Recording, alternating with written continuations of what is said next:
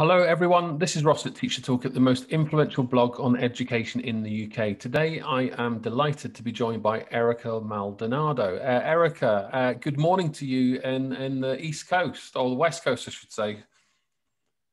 Hi, good morning. It's a pleasure to be here. For listeners, Eric and I follow each other on Instagram, and some people obviously in the UK might not be familiar with your work, Erica. You're a kind of EdTech online specialist, higher education particularly. Could you tell listeners a little bit more about you and what you do? Yes, absolutely. So I work for an online education company called 2U, and we work with universities to put their content online. So we have, I work on the degree side, focusing on putting graduate degrees online, but there are parts of the company that also focus on short courses and different types of approaches to online learning. So I'm on the degree side, and my background is my master's is in learning technologies. So it's really been something that I've been studying for quite a while. I got that about 10 years ago, and then I also have my doctorate in organizational change and leadership. And in my doctorate, I focus on training teams to build effective online learning. So It's been quite a ride. I really love this field. Yeah. So, well, let's go straight to the kind of online technology. So you've been doing that for a number of years. So I guess the switch during the pandemic, COVID, was relatively straightforward for you. And I suspect your expertise was in great demand. Yes, absolutely. I will say one thing that's been frustrating me about the pandemic and online learning is that because we have programs coming in, I'm not saying my company, but I'm just saying online learning as a whole. Some programs have had to come into online learning so quickly and really just had to adapt to the technology just quickly and coming in. And I think that's frustrated learners and instructors because they've had to learn this new technology, and really that doesn't really aid in how they teach. So why that frustrates me is because being in the field for so long, I know that to produce a great high quality online course, it really takes some time. Generally, I would say about a year or so to produce something that's really great. And that's because you give so much thought into making sure that the content that you're producing online for your asynchronous components, they're all really tied to the goals of the course. That takes a lot of thought. And then the other part of it too is planning that synchronous live session time, tying it in with the asynchronous components, and then developing assessments, formative and summative, that give the students opportunity to really develop their learning in the course. So there's all these different components that take some time. So I think the pandemic has shown us, or really highlighted, that the online learning space, putting a course online, it isn't just turning on your camera and teaching and saying, hey, let's go. There's a lot of work involved. So in your kind of experiences over the last year, generally, you know, the teachers and kind of colleagues or students even around you, how's the bell curve been? High anxiety, high workload at the beginning? Has it kind of settled down, or is it still just as stressful? I would say it's just about the same. I think the good thing about the company that I work with now is online learning. It's really it's what we do. So having more programs come in is certainly giving more work to the company and kind of adds to that stress going up and down. But it's something that I think we've had to, manage previously. Right. So part of my show, Erica, I like to get to know who I'm interviewing. So I'd like to just unpick your 16-year-old self. What are you like at high school? In high school, Erica was, I think I was reserved and really just finding myself. I think I was, one thing that I did know at that point in high school is that I did want to go into some sort of production. So that ended up being educational media production, working in tech. But I was in a TV production program at my high school, Notre Dame High School in Sherman Oaks, California.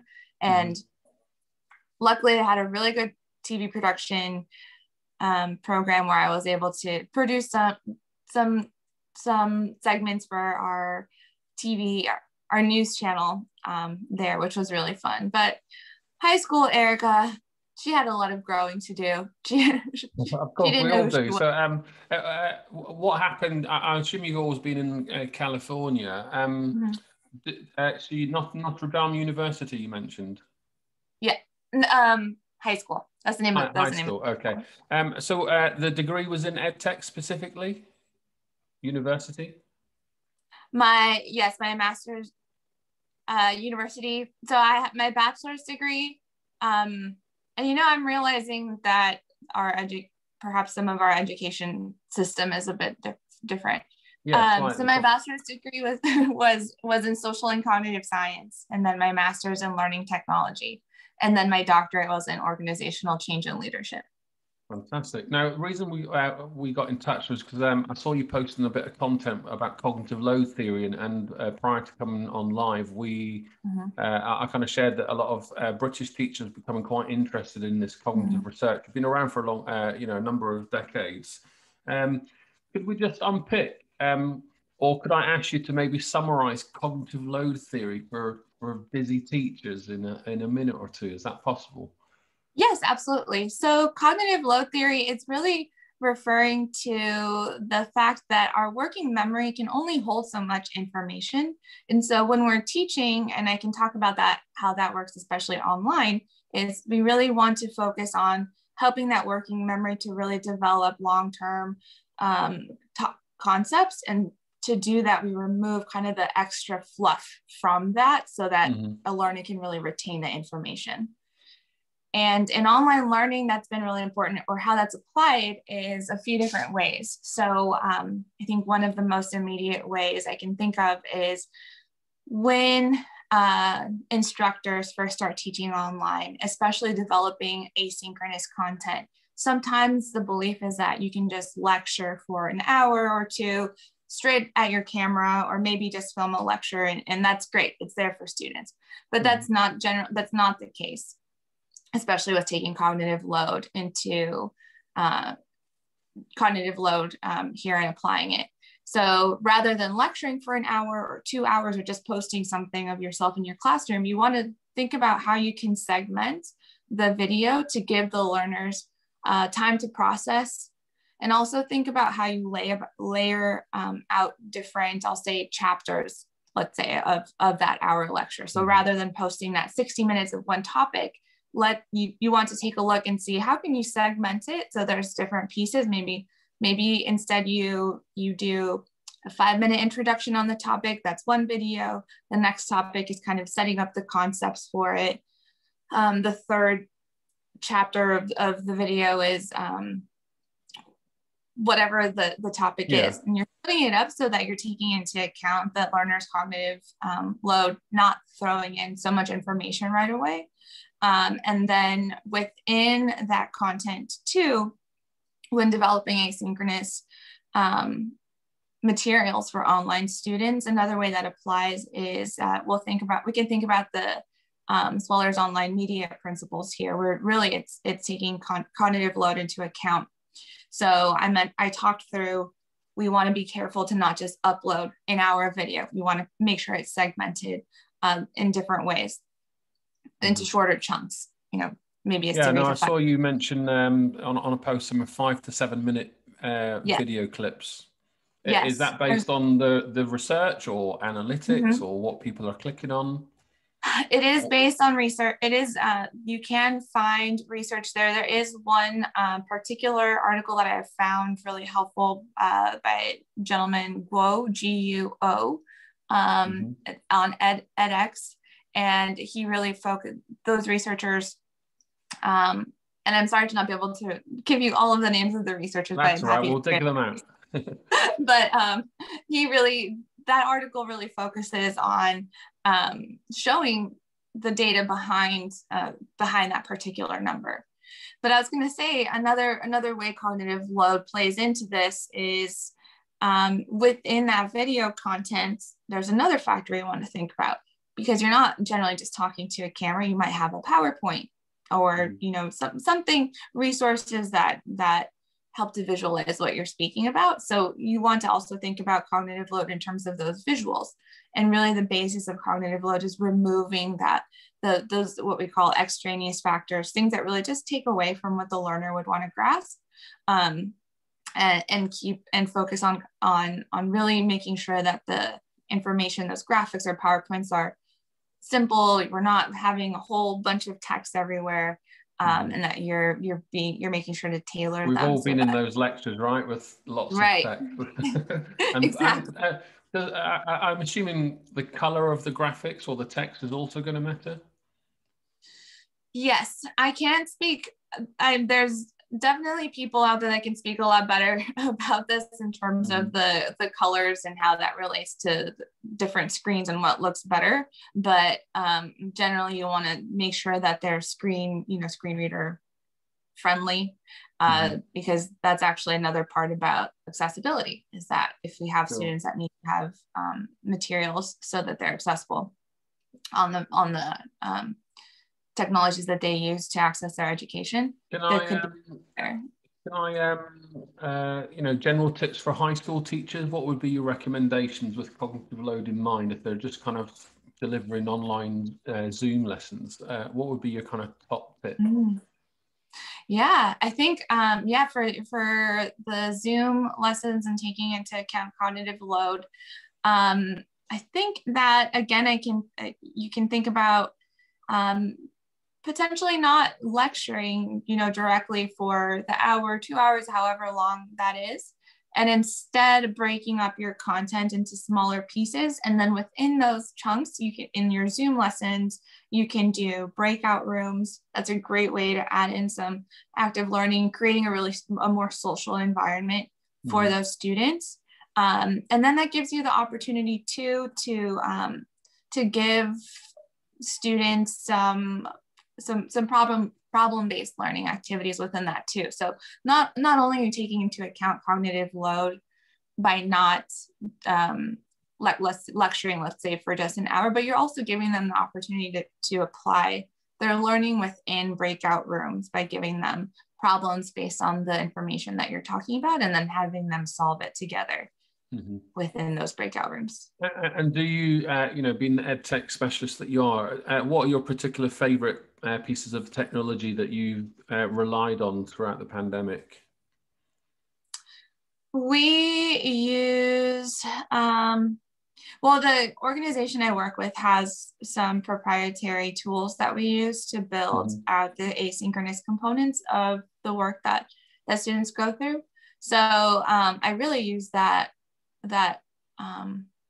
a lot. I think I'm trying to think of a tool that has stood out to me besides those.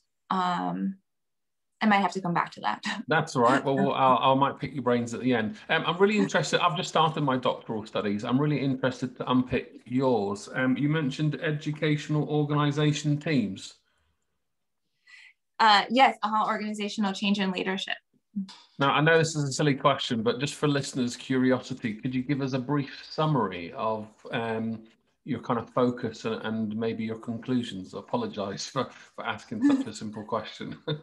No, that's not a simple question at all. I'm happy to talk about it. So I was really happy. I will say that I wrestled a little bit to figure out what I wanted to get my doctorate in. I knew I wanted to get it, and I thought I would get it in learning technologies, but it ended up being that my job offered a great benefit to pay for this doctorate, and the one that was with the closest to our learning technologies was the organizational change and leadership. And I was able to talk to the program, and I asked, well, can I focus my dissertation, in learning technologies? And it ended up being that a large part of that focus of the degree was also understanding and knowing learners and the motivation behind how we learn and the theories behind that. So it was very, very applicable. So my dissertation, I focused on building,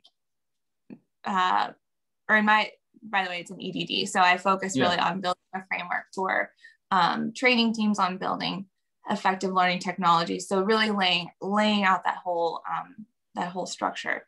So so back to the question of what it was exactly, is generally building teams, really was the program, really is building organization. So I'm doing an EDD, and it's about your actual practice. So did you do it full-time, yeah. part-time? Full-time. So it was great because I actually, during my EDD, I used my department for that. So when I say I built, for my dissertation, I had to build a lot of that training. Use your resources around you. Yes. So I was able to interview a lot of people in my department, figure out where the gaps were in the organizations. So that was a big part of it, is identifying what the gap is in the team, and what the vision and goals are of a department. So I was able to identify that. And then the result was I was able to with my colleagues, build a course that focused on training the course development team on principles that are important. Because one thing I did identify actually in this part, which was interesting, is that the way our course developers on our team, and just to reiterate, the team that I work on, that I manage, they're course developers that they work together with university faculty to put university degrees online. And so we work really closely with them to develop, talk through what their goals are of the course, and talk through what are the best modalities to produce to create these great courses. So one thing that I realized when I was talking to a lot of people is that the way we define success in developing these courses generally was, are the faculty happy at the end of the course development process? But yes, that is definitely a big success metric, especially in terms of business. But really, at the end of the day, the students are the success metric. Is, are we making sure that the students are learning what they're supposed to be learning? And so that was part of the switch that I wanted to make, or that we needed to make in the department, was making sure that the success metric was not only highlighting the satisfaction of the people that we're working with, but also that we're highlighting in the department that achieving the students' academic goals were part of it. Now, it sounds very fascinating. When did you complete your studies? 2018, so almost 3 years ago. Relatively recently. Now, a lot of teachers here in the UK getting really excited about getting interested in research. What would be your top tip for a teacher who's maybe at kind of bachelor degree level, maybe a master's degree, and wants to start to get into some academic research, particularly Sweller's paper, for example? What would be your tip for those busy people? Their tips. It's hard for me to say that it's a tip, because I think I have been bad at taking my own tip, because I have gotten myself sucked into a lot of research articles, just downloading them and trying to synthesize things, even if they didn't really relate to what I had to do for schoolwork, because there is some exciting things out there.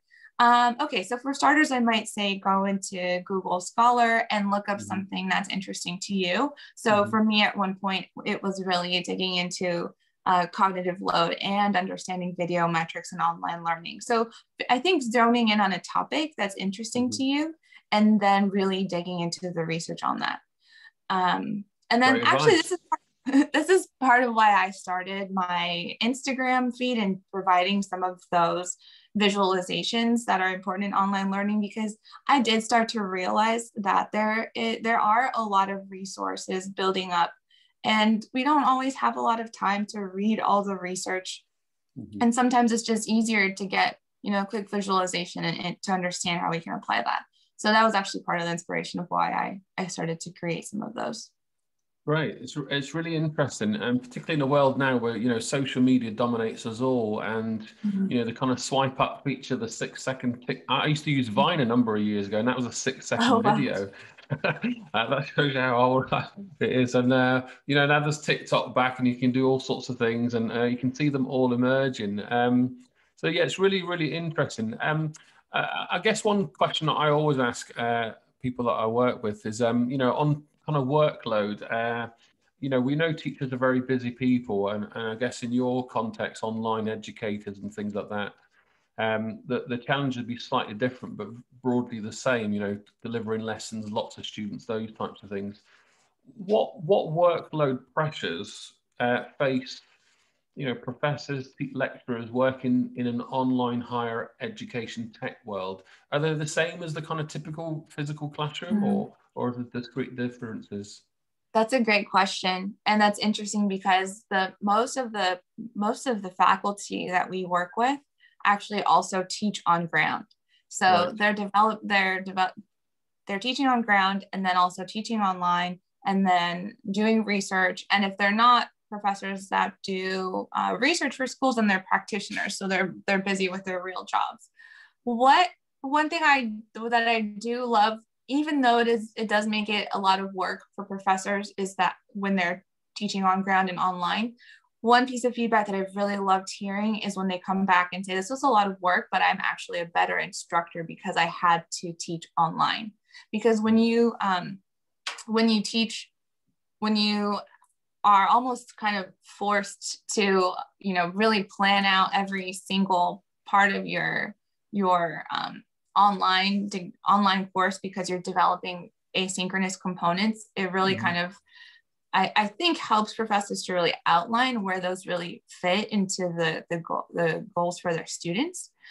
And then also kind of forces the brain to think through more of what they're doing on the synchronous component too. So there's just a lot more tying things together. Yeah, so I'm really glad that I've been talking to you, because I've been trying to do an online course for years. I've got loads of resources and materials, and now I've got my website in a place where I can actually deliver one of my kind of core books or teacher resources called Mark Plan Teach. And essentially there's 30 core ideas in the book, but I suspect in each chapter alone of the book and the resources, there's lots of ideas inside. So I'm hearing you hit loudly that I need to create lots of 5-7 minute videos and maybe divide one idea into maybe 5 or 6 little chunks. Would I be on the right track there? Yeah, absolutely.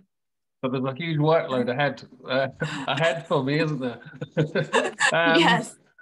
You know, with your work, I know, you know, pandemic aside, with your work with, you know, your own organization and others, can you give us just general insights, maybe not to do with the COVID, but just generally how people are, you know, where's the kind of future, where are things emerging, what are the kind of general things that people ask you to do, the kind of, maybe the kind of barriers that kind of unleash people's potentials in organizations. What are your insights and patterns that you see? Sure.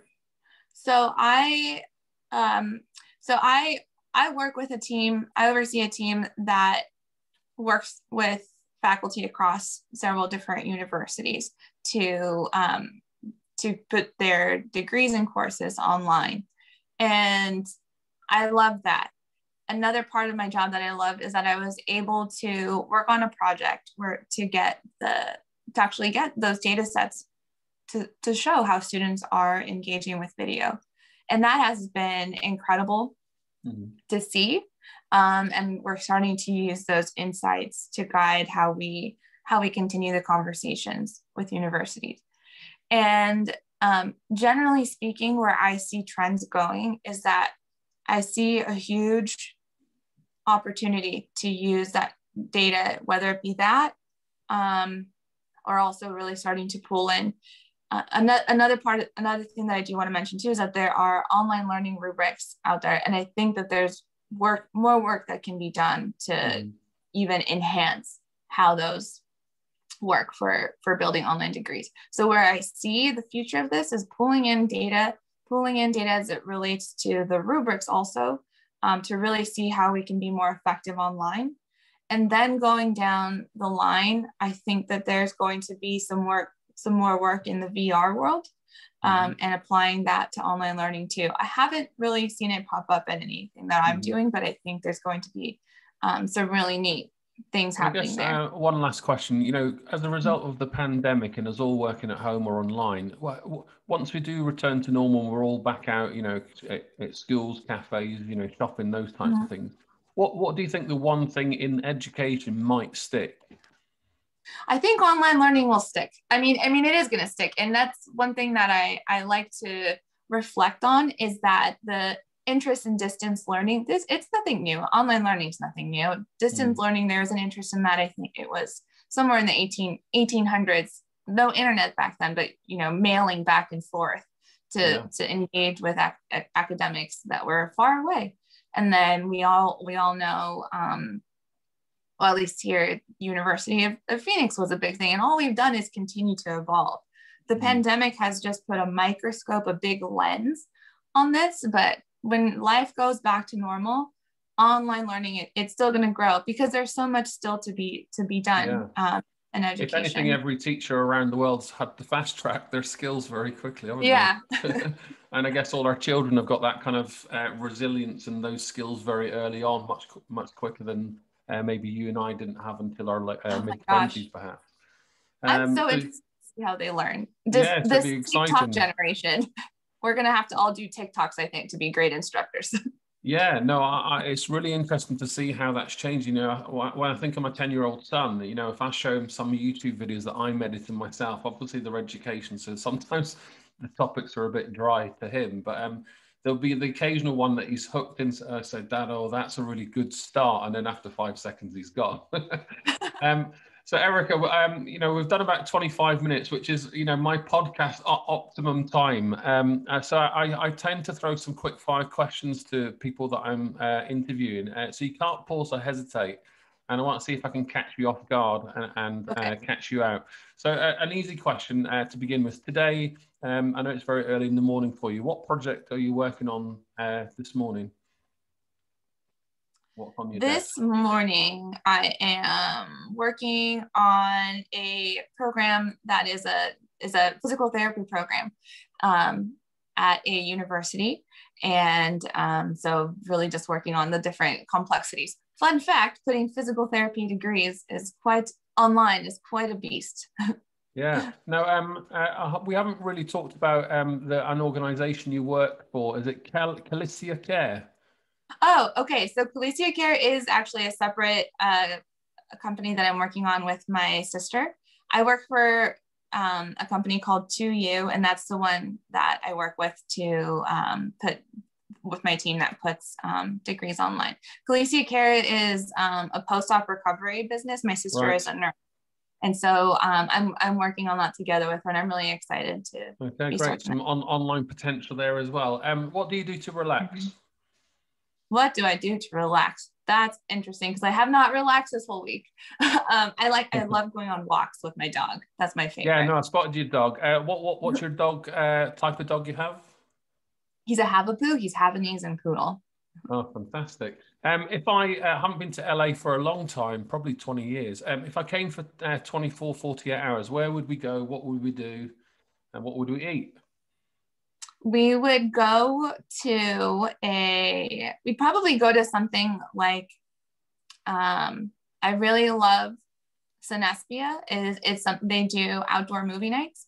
And so right now with the pandemic, they've been bringing back the drive-in concept. So students, you can go with your car and watch a movie, and I love that. So pre-pandemic, you'd be able to watch a movie at the Hollywood Cemetery, bring out a blanket, bring your own food, your own snacks, and they put movies up on there.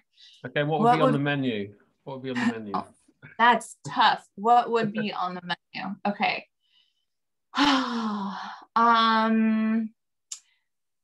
Man. I think that I'm supposed to answer these fast. Yeah, well, that's all right. I mean, I'm hoping it's more than there are a lot of preconceptions about burgers in America, isn't there? But you got. I was gonna say In-N-Out, but that's so basic. Everyone goes In-N-Out is a huge thing in LA. Everyone does that. No, it would be something to do with an outdoor patio and. Oh, okay, great. Great cocktails. Who's your kind of key person to follow on Instagram? I know you're an avid Instagram user. Who's your go-to person? My go-to a bit of inspiration. I honestly have a few. I don't have just one person. I've really been enjoying making friends on Instagram. So I don't think I would just say one. It's been fun to just figure out and delve in people who are kind of in education and taking great connections. Cognitive load description in less than 10 words. Keep it simple. Okay, fantastic. Really, really simple. Okay, what book are you reading at the moment? I have a couple of really great books. One is right there, and it's actually a really basic one. It's called Chicken Soup for, what's the title? Chicken Soup for the Soul, Living Your Dreams. And they're really beautiful stories of people who are living their dreams. And I've really enjoyed one of the best exercises in the beginning of that book, actually. Not only to talk a lot about visualization, and all the stories include that, one of the best things that I did during this pandemic because of this book is that it told you in the beginning, take out all those little things in your life that kind of bug you a little bit, you know, and it just makes your mind a lot happier and clearer. So I had us do a lot of little fixes around the home, probably like everyone. Yeah, no, me too. I mean, chicken soup, actually, if you want a really good chicken soup, you have to take out all the little pieces. And when I left full-time teaching to become, you know, what I do now, one of the first things I did was make a real good chicken soup. And I was inspired by another friend who left full-time teaching and did the same. And it's kind of we know chicken soup's good for the soul, it's good to heal you, it makes you feel very homely, and especially if you're not feeling well. So that's a great book, a really good top tip. What's your biggest career achievement to date? I would say, I mean, I mentioned the video data project that I got for my current role at 2U. That was a humongous accomplishment for me. Just being able to navigate and figure out how to pull all of those metrics out for all of the programs that 2U works with. So you can, with this data, you can go into the back end of this and see video engagement across every single program and every single video.